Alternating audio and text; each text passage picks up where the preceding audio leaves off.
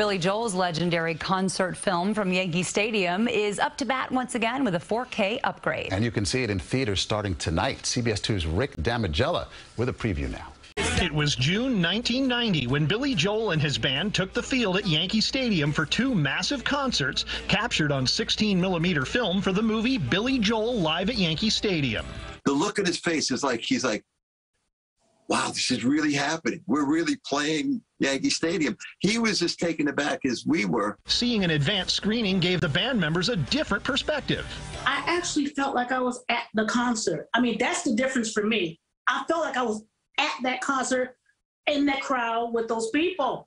And I was like, this is amazing. Billy Joel Live at Yankee Stadium steps to the plate today and Sunday as a special event from Trafalgar Releasing. In Hollywood, I'm Rick Damigella.